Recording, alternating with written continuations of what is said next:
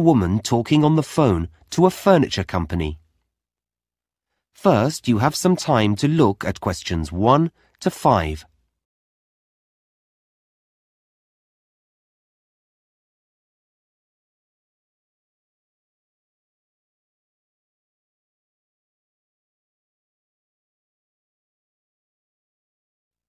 Now we shall begin.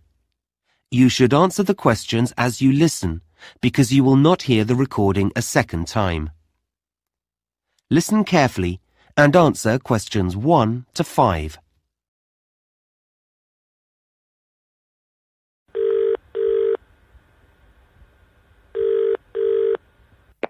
Good afternoon, KT Furniture. Can I help you?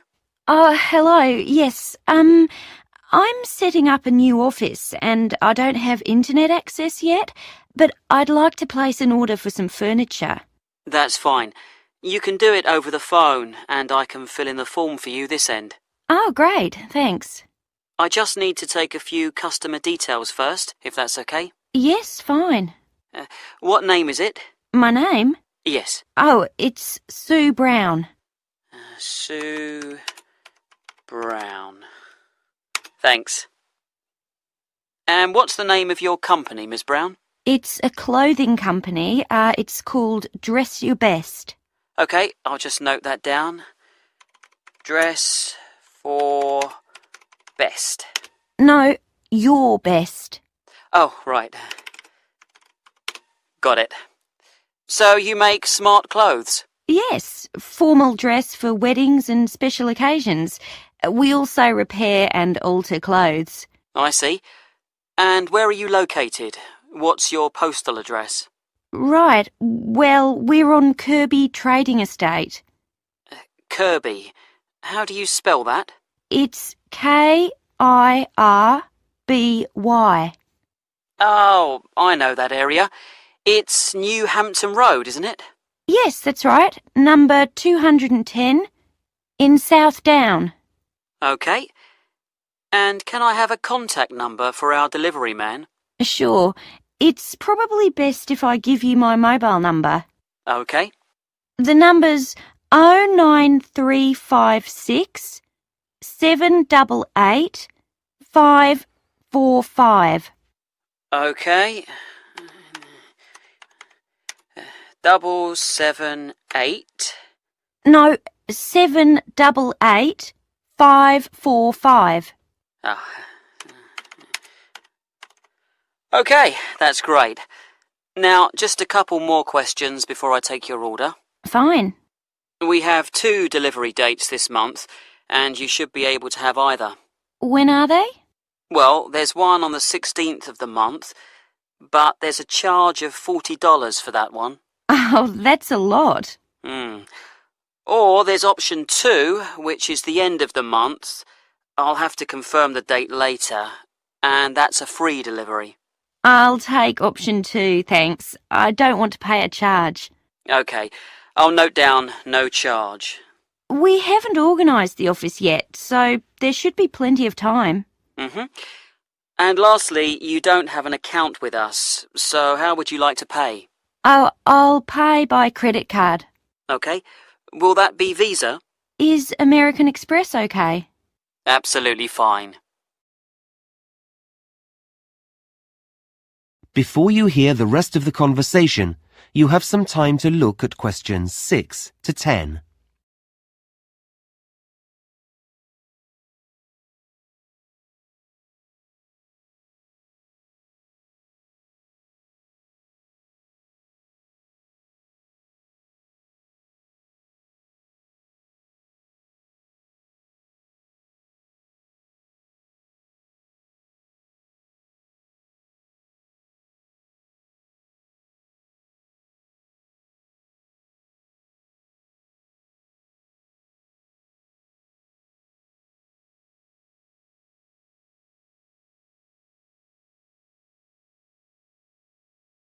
Now listen and answer questions 6 to 10. So, what would you like to order? Well, I've been looking in your catalogue and you have some office chairs that look very comfortable for our type of work.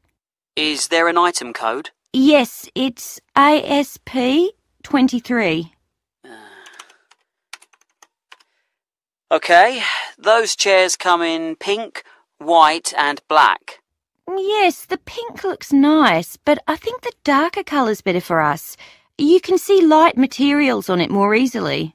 That's true. We'll have 5 of those, I think. OK, I've got that. Anything else? Do you have any striped mats? I'm sorry, not at the moment. They're out of stock. We should have some in next month. Never mind. I'd also like 2 of your glass desks. Oh, they're lovely, aren't they? Yes. You seem to have 2 sizes? Basically, large or small. I think the code for the small ones is... I think we'll have the large ones. The code here is TG586. OK. So, that's 2 glass desks. Any lamps for those? No, we have to get special lamps for our work. Oh, I see. Do you have another supplier for those? Yes. We do need some furniture for our customers, though. OK, for a waiting area or something? Well, we have to discuss the work with them, so we need a nice sofa. Something soft and... I thought leather. Ah, yes, a good choice. There's a 3-seater here, DFD 44. That seems to be in red, cream or chocolate brown. Yes, it does come in yellow as well. Yellow?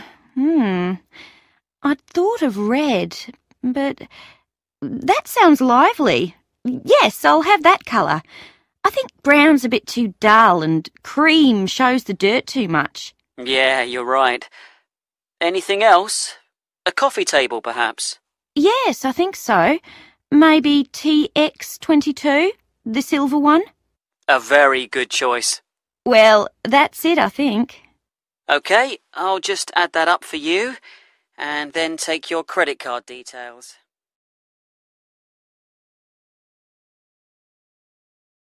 You now have half a minute to check your answers.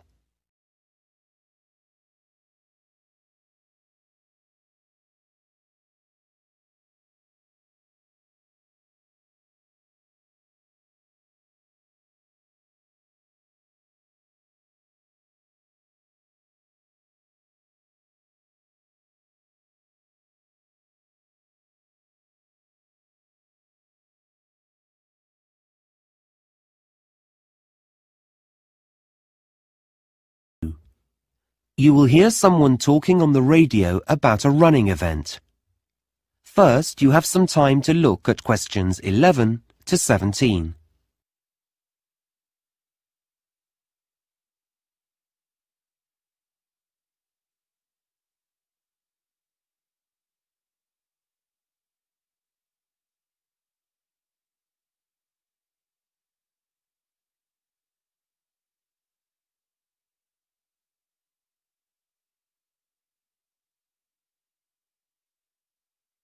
Now listen carefully and answer questions 11 to 17. Now, we're grateful to Fred McKinnon for coming into the studio today to give everyone a few tips about the city marathon that's taking place next Saturday. Thanks, Shweta. Yes, we're all very excited about the big event. Let me just remind listeners that a marathon is a 26-mile or 42-kilometre race, and this year we have 12,000 runners taking part. So, if you're thinking of going out to support the runners, and I know that many of you are, here are some tips to help make your day more enjoyable. First of all, be certain to plan your day. Don't leave everything to the last minute. Many roads are going to be closed. We don't have exact times for these closures yet, but my big advice to you is don't rely on your car to get you anywhere. In fact, the best way to get around the town will be on foot. You may choose to cycle, but you still won't be able to go on roads near the runner's route. Now, we did a broadcast last week in which we told all our runners to wear the right kind of shoes, and I'm going to tell you to put on sensible clothes. A lot of visitors will be coming to the city. You may be hunting for someone in the race that you want to support. The weather may be hot or it may be wet, which leads me on to another thing. Make sure you look at the forecast on Friday night. If it's going to rain, take an umbrella.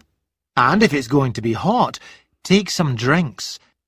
However, please don't try to pass these to the runners. We already have hundreds of volunteers who'll be standing on the roadside, so let them give out the drinks.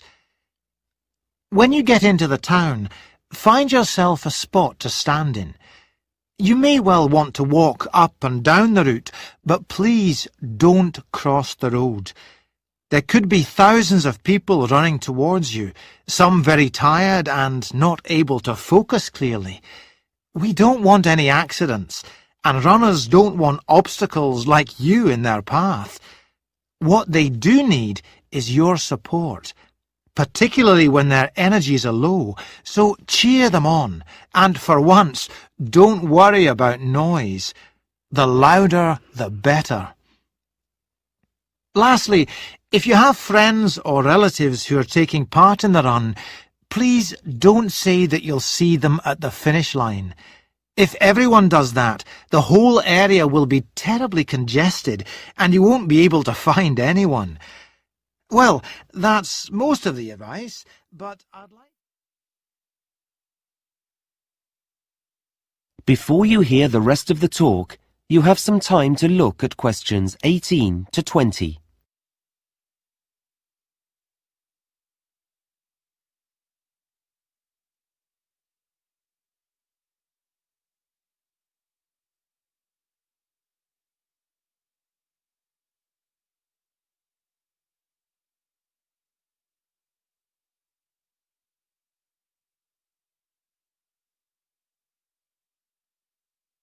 Now listen and answer questions 18 to 20. Now, I mentioned transport earlier, and I've just got a few more bits of information about travel on the day. As I said before, roads in the town centre will be closed, but if you need to be picked up at your home, then you could take a taxi some of the way. Unlike the trams and trains, however, they'll be held up on the roads, so passengers shouldn't expect them to be as punctual as they normally are. Don't be put off by this, though. There'll be extra drivers working that day, and you'll get one eventually. If you're meeting up with friends and want to be around when the runners set off, that's 9 a.m. by the way, whatever end of the city you're coming from, I'd say use the trams. They still have routes that cross roads, and this will inevitably lead to some problems, but they're likely to have more reliable timetables than buses at this time of day. And, as you know, unlike taxis, they can carry plenty of passengers. Lastly, the buses. Quite a number of bus routes will be altered slightly, and it's already been decided that some will be closed. There won't be fewer drivers, but they will be operating on different routes, and some will have longer breaks than they normally do. We'll be including a full list of all the bus routes and numbers, and where they'll be going, in this week's local paper, so look out for that. Well, that's it from me. Back to you, Shweta. Thanks very much, Fred.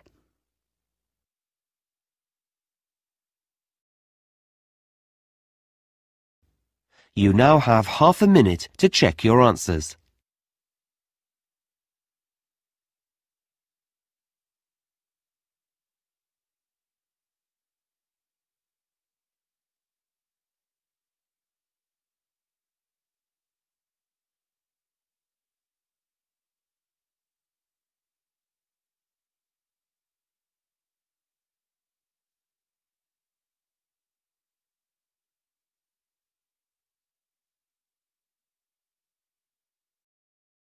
You will hear a tutor and a student discussing a seminar. First, you have some time to look at questions 21 to 26.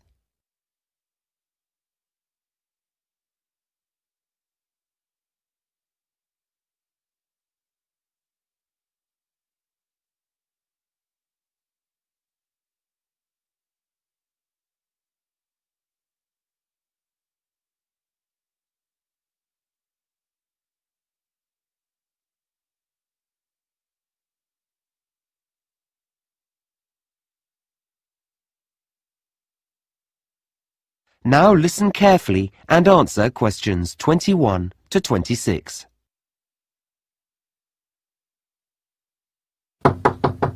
Come in. Hi. Oh, hello, Ahmed. How are you? Fine, thanks. Have a seat. So, how do you think the seminar went last week? Oh, well, I enjoyed it, yes, though I'm not sure I really followed parts of the discussion that took place. You know, about the theory and all that. Well, we can talk about that later, but were you comfortable in a group? Oh, it's better, I think, than working on your own, though you're comparing yourself all the time with the other students there. Okay. Well, let's talk about how you did and look at some strategies to help you in the future. That would be great. Now, one of the things that students often overlook when they go to seminars is that you do need to prepare for them. You can't rely on other people. I know, and I did look at the results of the experiments we did in class and write them up beforehand, as you said. Yes, and that was good. It made it easier to analyze them. But you have to do some background reading as well. Did you get the list of articles I sent round? I've started to read them. Okay, well, you'll know that for next time. Yes, sure. So, let's move on to your participation in the seminar. Right. Perhaps you can tell me how you think that went. Yeah, well, I'm not used to talking to more than a couple of people. It's very different from the way we learn in my home country. Yes, I appreciate that. So I think well, I know I should have included everyone, but I think I kept turning to the person next to me. Is that because you were avoiding eye contact? I don't think so. I'm not shy. It's just habit, I think. Well, that will improve as we do more seminars. Uh-huh. Another difficulty is knowing when to speak. Like when it's your turn. Yes. Yeah. I felt I did wait for a pause. Yes, you handled that quite well. The thing I'm really concerned about is keeping up with the discussion. Does your mind wander off? Sometimes. I jot down a lot of information, but I still find myself thinking about something else when lots of other students are talking. If there's an assignment to do at the end of a group, that usually helps. I'm sure it does. Okay. Now, the last thing I want to look at is the role that you play in the seminar. What do you mean? Well, when students work in groups, they don't all behave the same way. Some students are quiet, some look for support, some ask a lot of questions. Oh, that's a new idea to me. I don't know what I'm like. That's probably because you're thinking about your own performance all the time. I guess so. I mean, should I be different in some way? What I would say is that when we do the next seminar, you should look more at the people around you. You know, look outside yourself. Like ask myself how they feel? Yes, or what they're looking for from the group. Okay. It doesn't take much, but it's important to watch what other students are doing. Okay, I'll do that. Fine. Now, I'm going to suggest... Before you hear the rest of the conversation, you have some time to look at questions 27 to 30.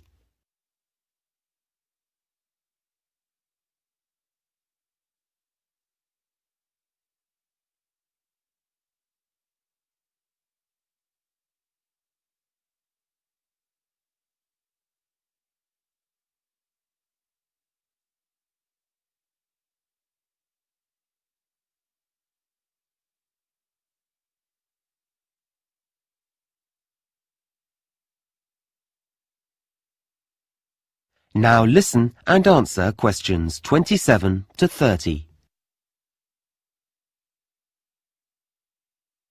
Now, I'm going to suggest a couple of strategies for next week's seminar. Okay, that's great. I need to participate more. Well, it's not a question of saying more, but we need everyone to feel comfortable about giving their views. Then the discussion is better. Yes. So, you're a confident person. Should I make sure I'm near someone who's quiet? You can do, but it's more about how well you pay attention to other students. Okay, so I need to be attentive. Yes, and then encourage someone else to say more by saying, "What did you mean when you said," or "What do you think about the idea that..." That way I'm talking. Yes, but you'll find that other people will talk too. You'll all start to get really involved. Right. They're good suggestions. The other thing that can really help is the way you take notes. Yeah, I know I write down everything, but I should be stricter with myself. Well, you actually need to think a few days ahead. Really? Yes. What's the topic, and what's the best way of making notes? I see. So I have a strategy when I walk in the room. Exactly. Then when you read through them later, they'll make sense, and you won't have to write them out again. I always have to do that. The other thing I would say is that you should include a small column in your notes where you can jot down things you want to go back to before the seminar ends. Like a reminder. Yes. Notes aren't just for later. You can use them as a prompt when there's a pause in the discussion. That's been really helpful. Okay. See you in class tomorrow. Thanks.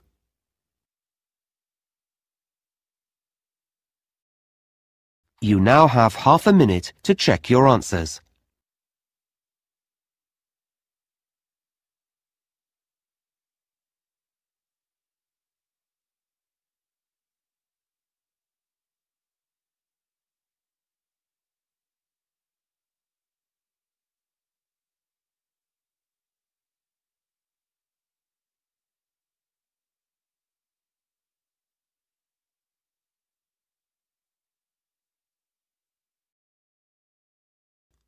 You will hear a lecture on desert plants.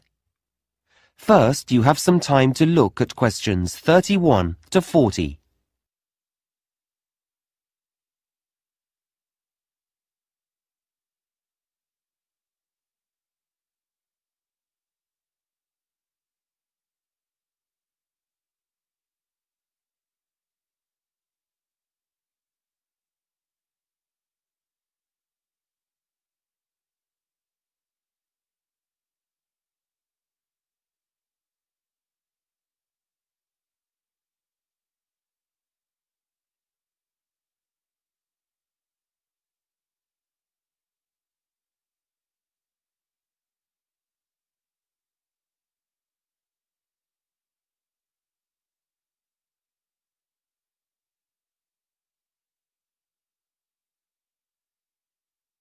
Now listen carefully and answer questions 31 to 40.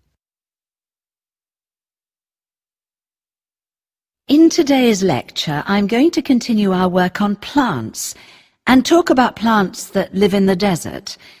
Now, just a bit of background information first. As you know, about 1/3 of the world is covered in desert, and the sort of area they're found in is important. Deserts are usually created because the area of land where they lie is located in something that's called a rain shadow. Now, this is a region that's beneath a mountain range, and what happens is that the wind blows over the mountains towards the area, but as it does so, the air loses its moisture and becomes very dry. Because of this downwind location, rainfall often totals just a few inches a year, or in some regions, there's absolutely none. And you can imagine the effect of this. It means that whatever rain does fall evaporates quickly from the ground, and that makes the soil salty, and also leaves behind a whole range of other minerals as well.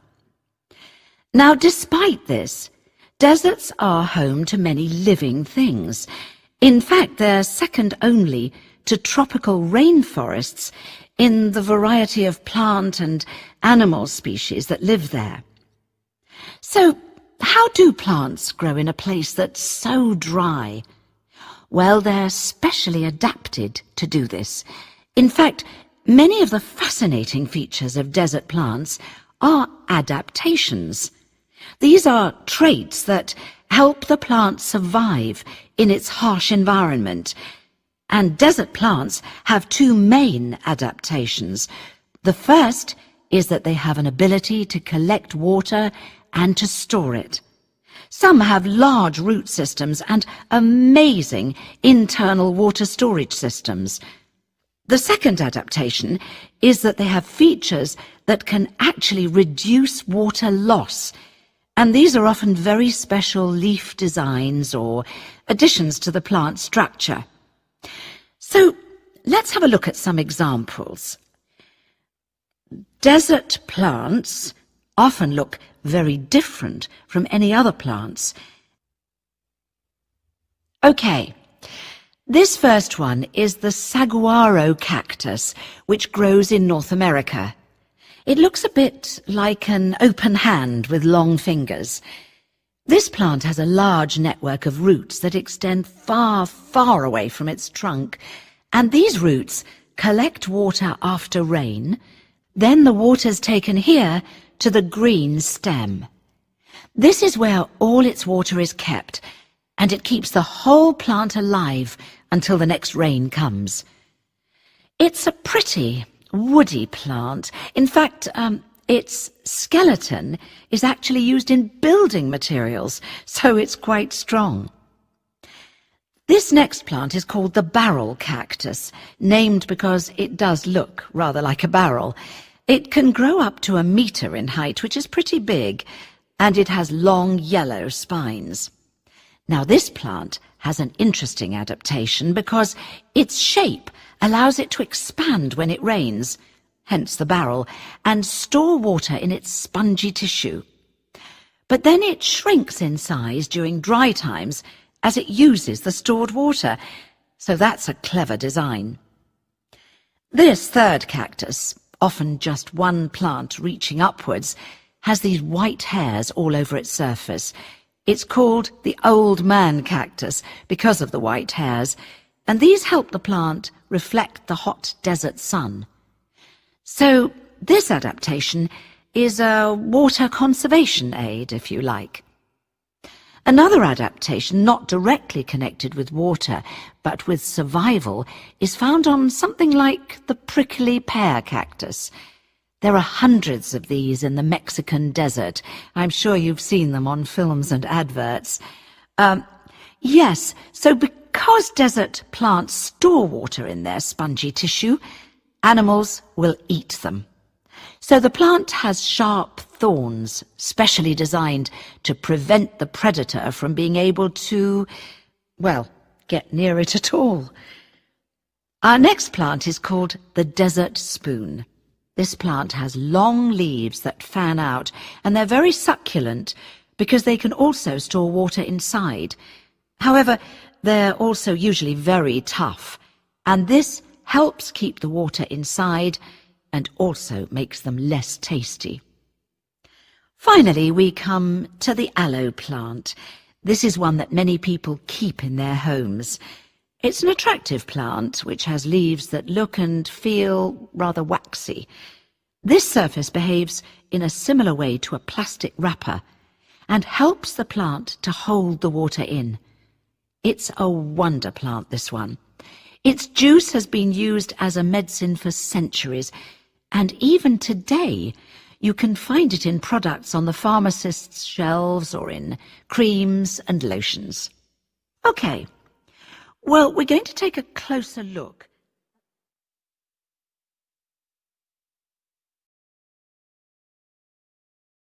You now have half a minute to check your answers.